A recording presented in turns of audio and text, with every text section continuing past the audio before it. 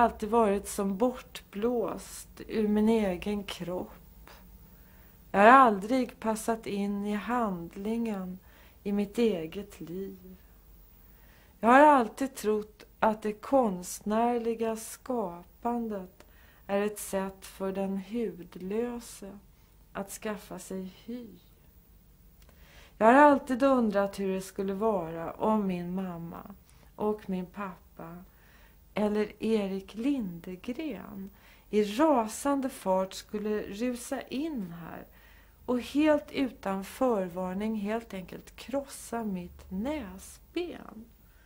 Då skulle jag kanske vakna till liksom och bli lite mer uttrycksfull. Tänk om min pappa och min mamma eller Moa Martinsson plötsligt skulle sparka upp dörren till min fallfärdiga skrivarverkstad på kalhygget i fjärran och helt sonika slå ihjäl mig. Skulle ni bli ledsna då?